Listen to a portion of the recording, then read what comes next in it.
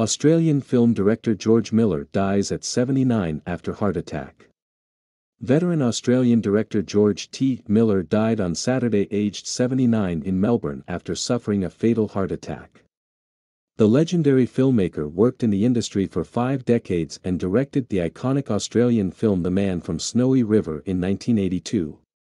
He moved to Hollywood in the early 90s and directed several popular animal-focused American movies including The NeverEnding Story 2 and Andre.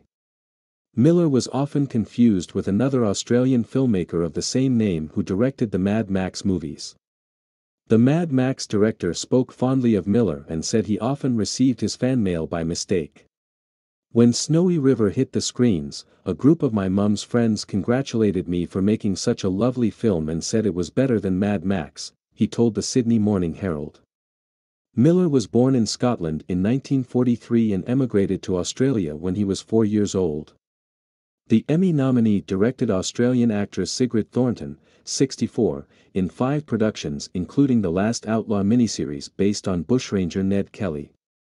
Thornton paid tribute to Miller on Instagram by posting a photo of him working on a film set in the early 80s. She wrote some moving words next to the snap, a dynamic collaborator with a crazy sense of humor.